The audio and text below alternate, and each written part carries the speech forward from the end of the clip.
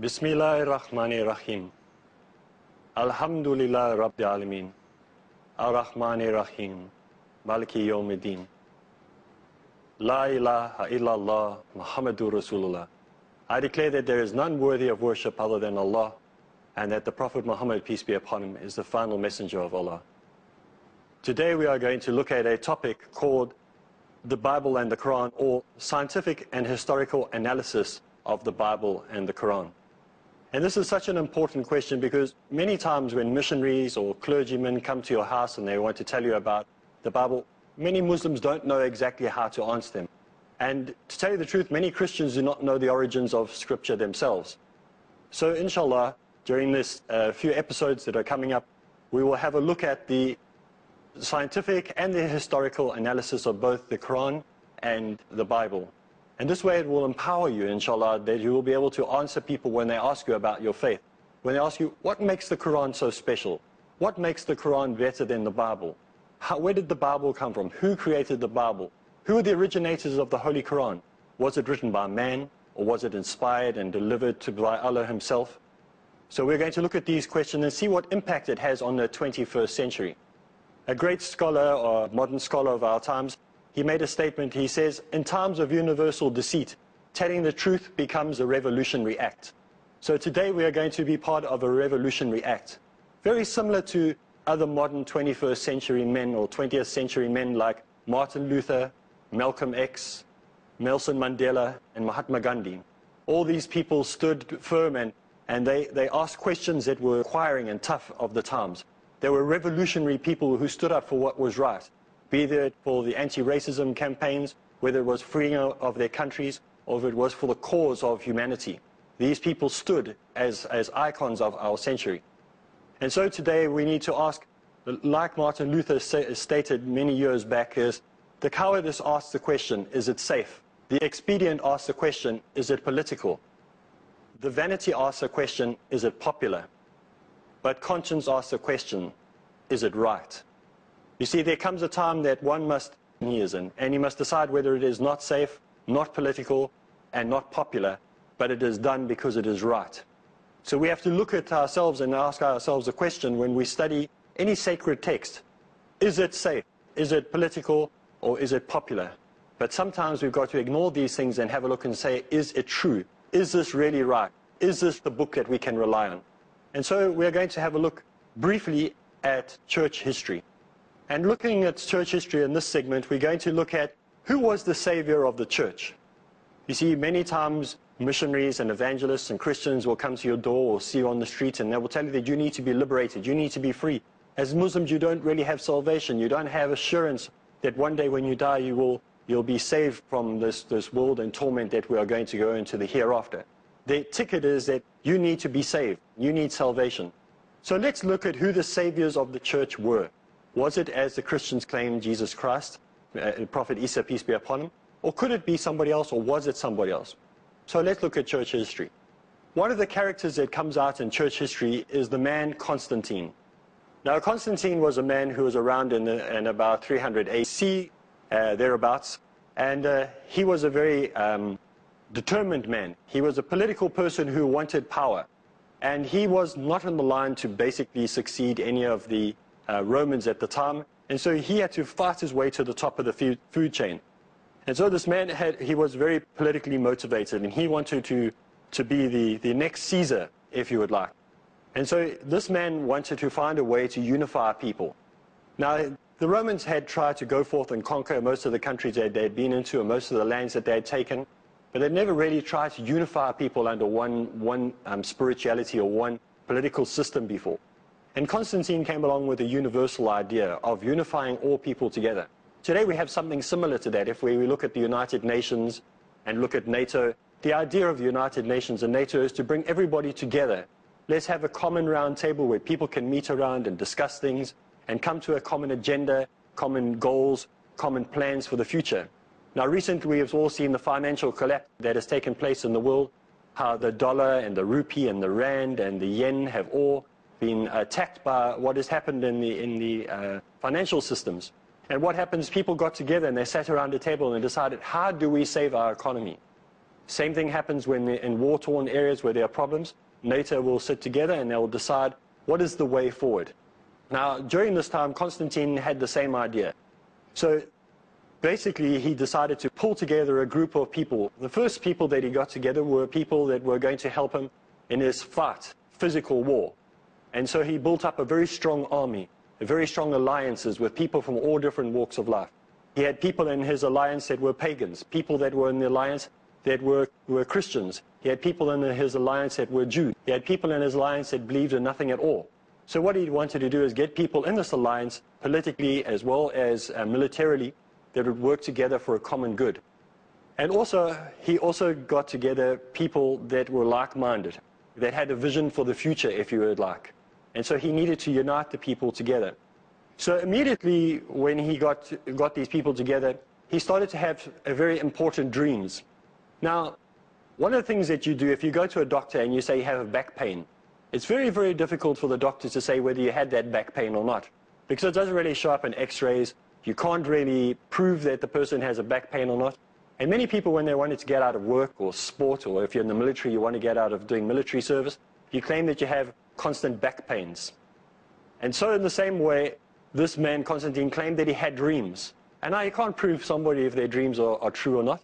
So everyone had to accept these dreams. And in one of the dreams he had a prophetic dream. And he had a dream, this was around 312 AD. He had a dream that he must go into battle in this sign.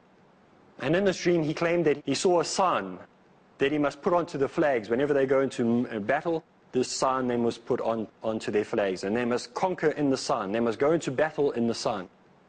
Now Christians have often claimed that the sign was the cross.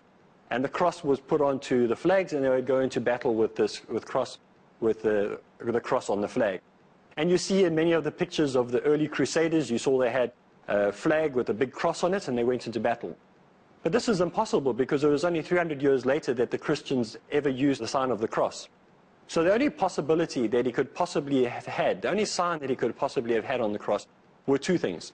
The early Christians used the fish as a symbol of unity of all the Christian people together. Or it would have been the sun, which was a round disc with rays of sun going off it, the S-U-N sun, not the S-O-N sun. And so it is not possible, as the Christians have claimed, that Constantine used the cross when he went into battle, because this is what the symbol wasn't even used for another 300 years. It was only in around 600 AD that the cross was used for the very first time. So it had to be either the fish or the sun. So now, thinking about that, let's have a look further and find out what this man did. Constantine went into battles and went into war, and he had many victories, and he triumphed over his enemies because he brought all these people together. He brought the Christians together, he brought the pagans together.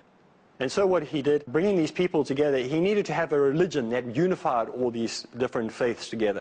He didn't like the idea that the Christians had their own idea, and the Jews had their own idea, and that the pagans had their own idea. He wanted to unify them all under one body. And so what he did, he decided to convey a council. In other words, like you get the picture of the United Nations, they all come together for a few days. He did the same thing, and he had a conclave. Now, anyone who knows anything about Catholicism, they know that during the time when they elect a new pope, they all get locked into a room. And they must decide on who is going to be the new pope, or what the new pope should be, or what his job should be, or what his duty should be. And they're not allowed out that room until they have come to a decision. So you could say that this was the first conclave that was ever held. And this was held in AD 325. So all these spiritual people were put together. And these were not only Christians that were brought together in this group. It was people representing all different faiths. And they were put together in this room, and they had to decide on basic fundamentals of religion. Later there was another group brought together, also in the Council of Nicaea, and they were also brought together. But this time they were brought together to decide what the doctrines of the church should be. In other words, what do we believe about the Bible? What do we believe about Jesus, the Son of Mary? What do we believe about God? What do we believe about the Holy Spirit? What do we believe about baptism? And so all these doctrines were going to be discussed by the Council of Nicaea. So what happened is when the Council of Nicaea got together, they decided on many of these doctrines that would be inside the Bible, or be doctrines of the church, not doctrines of the Bible, but doctrines of the church, by voting. So they would sit together and say, all those in favor, raise your hands, and they'd raise their hands. So this is how they decided on what doctrines the church would accept or not. Remember, they weren't deciding what doctrines would be in the Bible, they were deciding on what doctrines would be in the church. And today we have a look at the church, and we often find that the doctrines that the church has and the doctrines of the Bible oppose each other. For example, Trinity. The idea of the Trinity is something that we do not find anywhere in the Bible, not in the Old Testament or in the New Testament, yet is a doctrine of the church. When people ask the church, why do you believe in the Trinity, they say, this is a doctrine of the church. This we believe by faith. It is an article of faith. It's not an article from the Bible, it's an article decided upon by the Council of Nicaea by vote. People raised their hand and said, all those in favor of having a triune God, raise your hands. And those in favor raised their hands. Now, why did they vote on the Trinity? What was the reason that people would raise their hands and say, this is a really good idea, let's decide to have 3 gods? Well, you must understand the nature of the people at that time. These people elected many different gods to be their gods in their area. They decided what gods they would have in their area. So they chose almost by vote, those people, before Christianity came along, what their God should have, or where he should be from, or what his abilities or powers should be.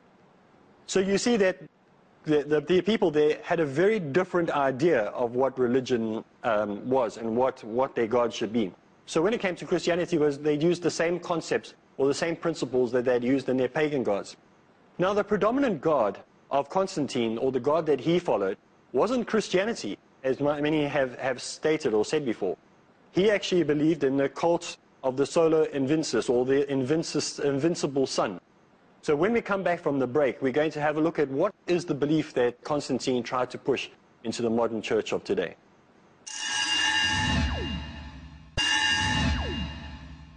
Assalamu alaikum and welcome back. We continue the topic of the Bible and the Quran, and discovering the historical and scientific evidence within both of these documents.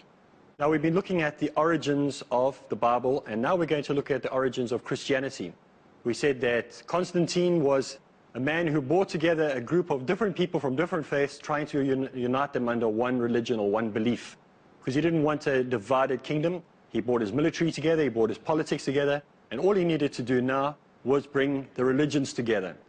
Now, he himself was not a Christian.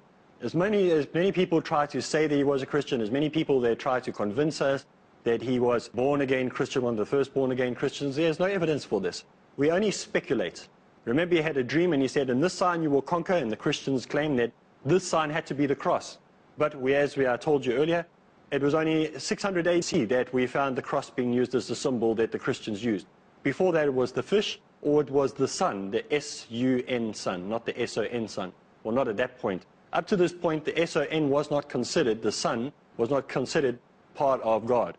The Trinity was a concept that was voted upon at the Council of Nicaea. And so everyone raised their hands and said, oh, those in favor and those who opposed, and that's how the decision was made. So let's carry on and we have a look at the origins of Christianity. Now we're going to look at this into 3 separate sections. The first section is the pagan god of sun worship. Now the Christians had to find a S-U-N and an S-O-N to overlap over each other. So what they needed to do is they had to get the people to be convinced in their mind that if they look at the sun up in the sky and the son who came down on earth, and then the idea of the son had to be the Prophet Eesa, peace be upon him. They had to make Jesus Christ the son that had come down to earth and give a new life and regeneration to the earth. So what they needed to do is they needed to overlap these 2 concepts in the minds of the Christian. If you had have gone to the Christian during the time of the Prophet Eesa, peace be upon him, those who have followed the teachings of the Prophet Eesa, peace be upon him at that time, and you had to say, this man that you're walking with, he is the Son of God. They would have laughed at them. They would have probably stoned the person and thought, how absurd. Paul, one of the writers of the New Testament, who many people attest and many people claim backs up the fact that Jesus was the Son of God. He himself said that this is impossible. And we will do this in further studies as we go further into studying the Bible and the Quran.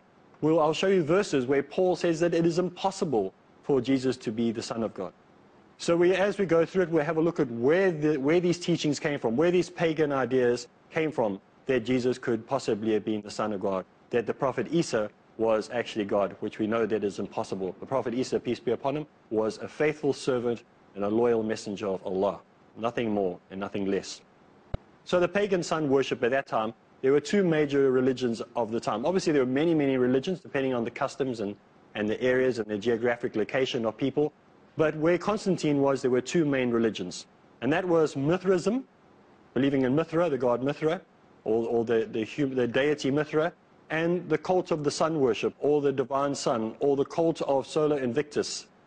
And so during this time, there were major festivals that people had for these two religions, those who followed the sun and those who followed Mithraism. And it was the sun, S-U-N again, not the S-O-N.